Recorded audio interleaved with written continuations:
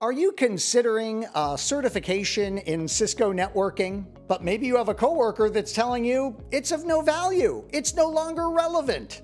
This is Anthony Sequeira with ITProTV, and in this quick bite, we'll discuss, should you get your Cisco certification?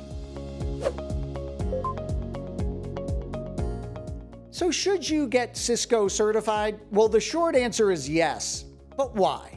I mean, we know this may give you that initial job interview. We know it can get you in the door, but what are you learning? Are you learning technology that's current? Well, I've got great news for you. Cisco does an incredible job at very quickly now evolving their certifications so that they incorporate the latest technologies. A great example might be software-defined networking and network programmability across their different devices. Legacy technologies like RIP, rest in peace, RIP, it is now no longer part of the CCNA, thank goodness, and there's a renewed focus on scalable, exciting routing protocols like OSPF.